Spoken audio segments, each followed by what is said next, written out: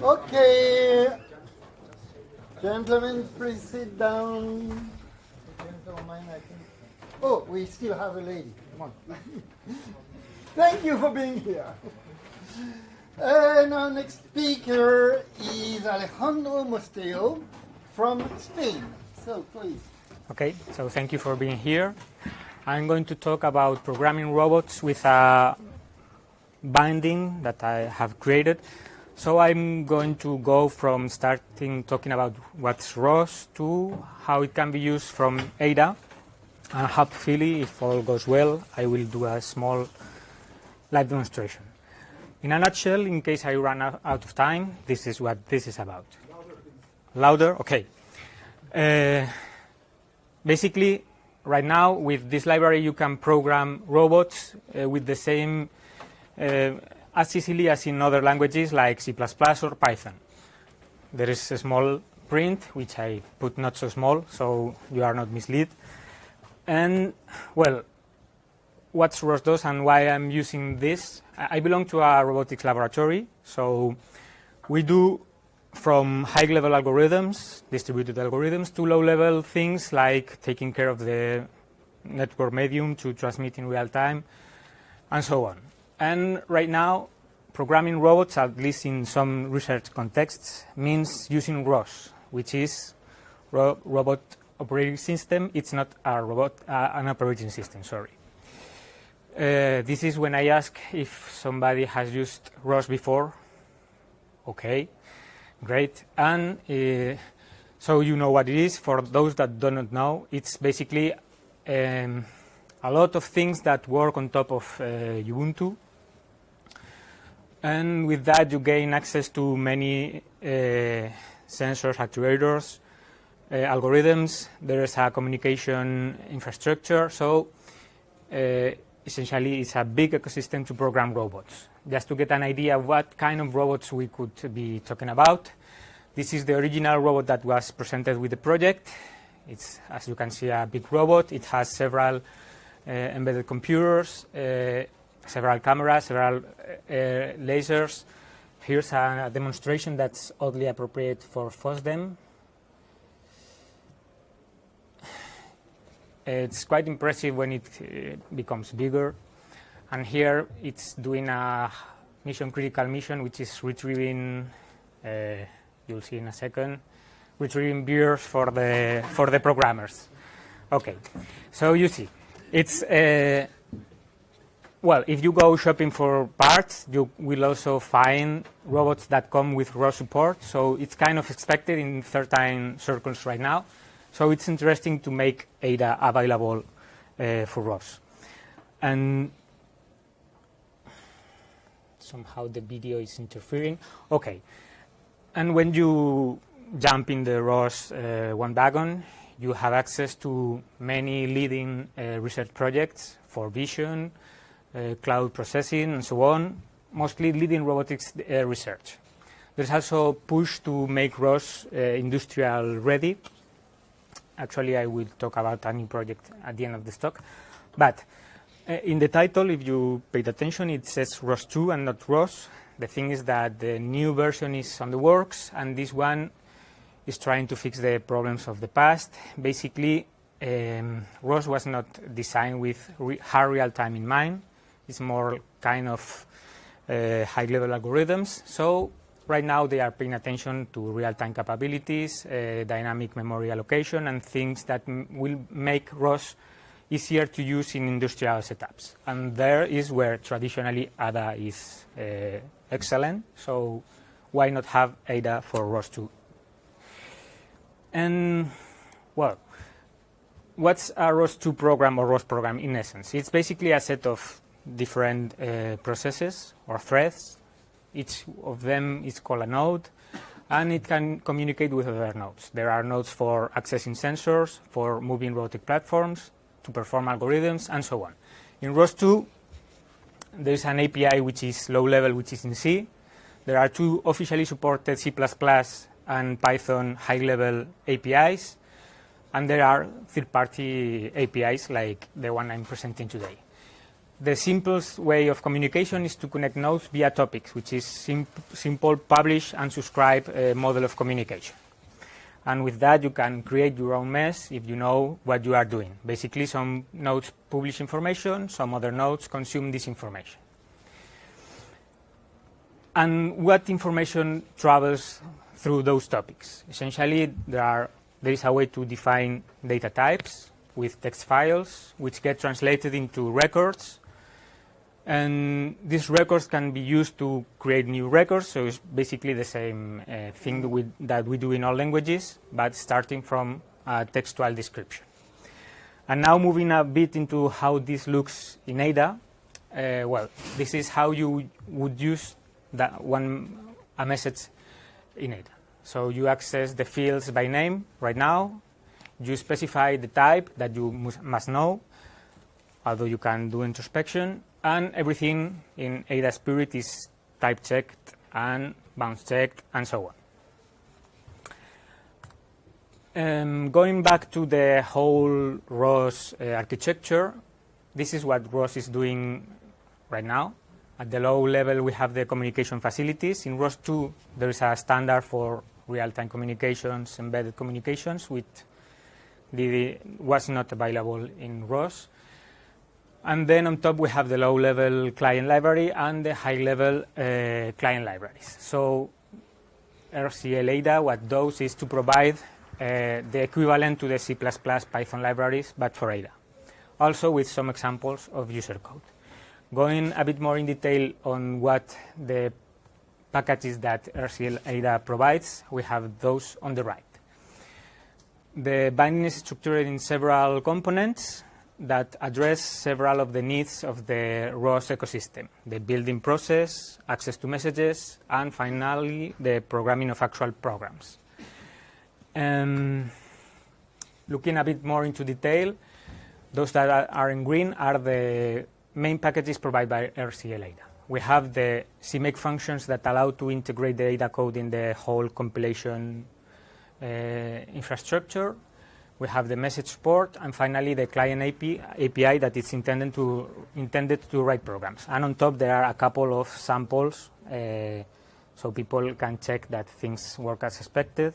There is a tradition in ROS that when you do a new client library, you implement the same programs, the same example programs than in other languages, so they can interoperate, and you can check them easily. Talking a bit about the building process, ROS and ROS2 have gone through several tool sets. I'd say that this is something that most people in my laboratory hates about ROS because they have changed things several times. Right now, things seem to have stabilized in Colcon, which is a tool that takes descriptions of packages in XML files, where you say what depends on what, and so on. And it can compile things in many languages. Things described with CMake, things described with Python configuration scripts, and so on. What we have done for this project in Ada is to use a few CMake functions to call GPR build. So basically, there is no reinvention of the wheel of compilation process of Ada in CMake, but CMake redirects to the GPR build, and so you get all the consistency checks of the Ada compiler for free. And at the end of the build process, you'll find the libraries or executables for use. Sorry. How does this look in practice? We have a few new directives, all starting with Ada something. And for example, here you say that you are going to provide an executable with some GPR file. So it's as simple as that. You specify where is your GPR file, and everything should work out of the box. Of course, this is the theory. And for the final part of the library, we have the binding proper. When we have to interface with other languages, we need to write a binding if there is nothing before. And here we have the choice between automated bindings or manual bindings. Manual bindings are better because, in theory, they are written by a human who knows what he's doing. Automatic bindings have limitations, just as we saw. And we can get pointers and things that we don't deal with in high-level user code. And in this case, what I did was to try to get the best of both worlds. Also because ROS2 is relatively young, and so it's still evolving. So during the building process of the whole thing, what happens is that first a low-level binding is automatically generated. And so we have the guarantee that we are using the actual existing C functions. And on top of that, it's the high-level manually written binding. So this way, users have a comfortable ADA binding, and I can detect immediately if something has changed underneath, and instead of getting mysterious segmentation faults, you get a compilation error, because there is a mismatch between specifications and clients. Well, now moving into the final part, which is using the library. I'm not going through detailed code because that's too boring. So instead I'm going to show you just 2 examples, hoping that everything works. The first example is just a basic node that talks. He says something, and there's another node which is listening. Here, for this first example, I will use the C++ node talking to the ADA node.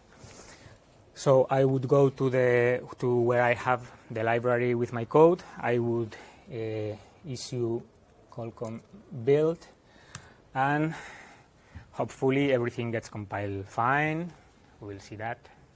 This is a backup copy. Nothing. If it goes wrong, there is no problem yet. There are some warnings that I have still to fix, but yeah. So those are totally fine warnings that do not affect the demonstration. And for that, here I'm going to launch the C++ node. As you can see, it's ROS2 invocation run within the daemon C++ package, run the talker executable, and it starts talking. In the other side, I will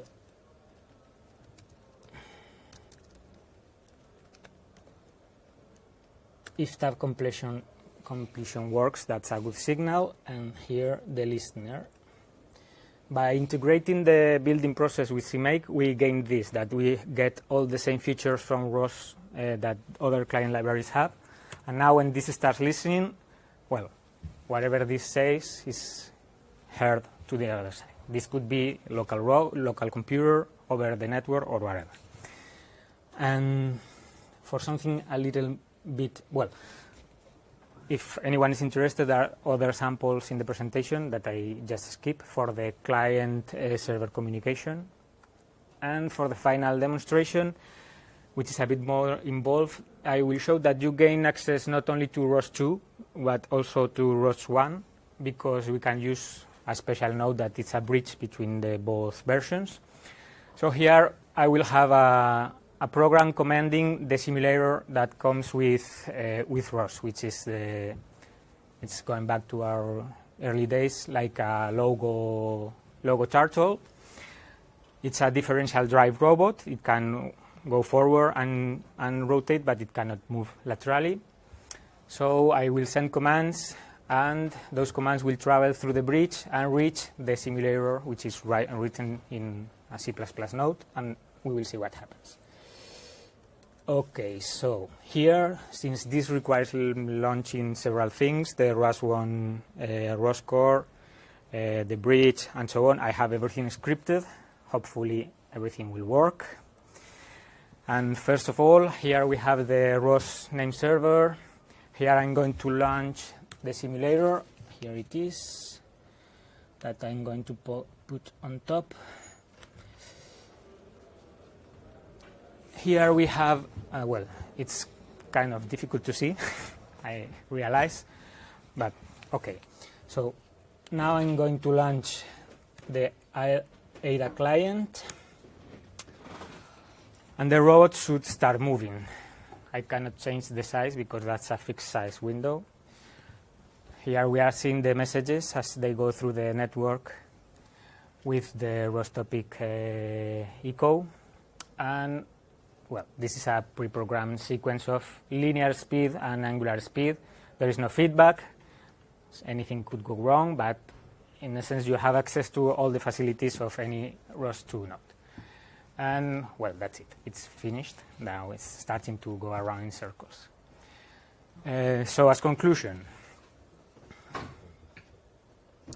presentation is here. The project, the conclusion is that ROS2 is on kind of equal standing for Ada programmers.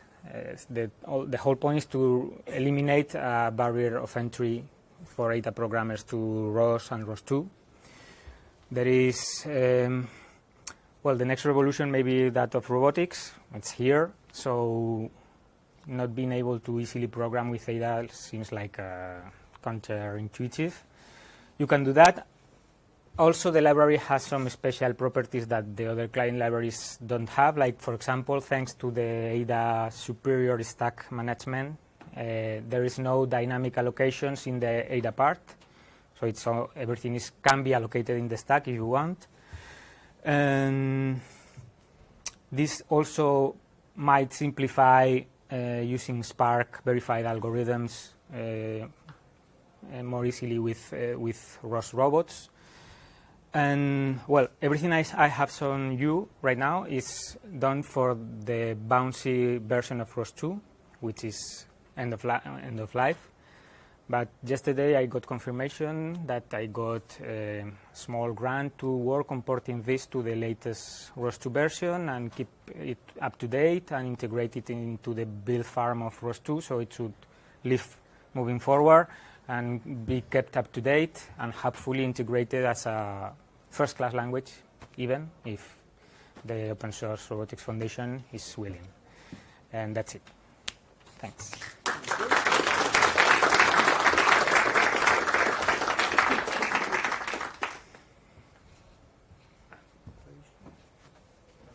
Thank you for the presentation. My question is about what kind of maintenance tasks you need to do for putting in sync with RCLAda for the rest of the languages. Sorry, I didn't have the last part. What do you need to do now that you have the code up and running to keep sync or up to the with the changes that are going into the RCLAda layer? Please repeat the question. Yeah, for the I think it's what's the maintenance. Repeat the question, otherwise it's not recorded. Yeah, so the question is that what's the maintenance needs to ensure that this keeps in sync with the rest? Well, thanks to the automatic binding, I already know that for the latest ROS2 version there are some breaking changes. The first step is going to be to fix those changes. Hopefully RCL will be stable in the future with only new features. So the maintenance work will be to add those new features. For example, actions are still not implemented. That's another of the milestone of this new project.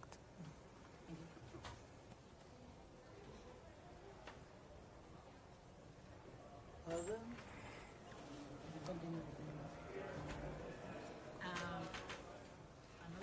question would be, which is the biggest effort, or where is the biggest effort you need to put into this work for creating the library? Yeah, what was the part that required the most work to create the library? For me, it was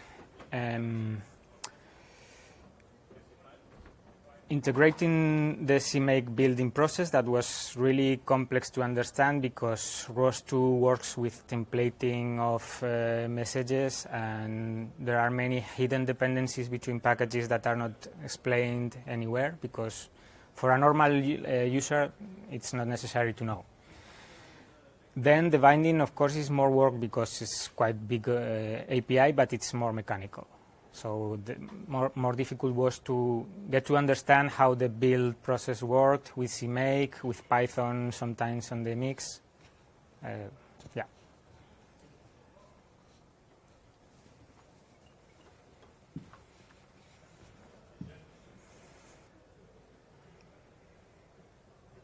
Okay. Okay, thank you.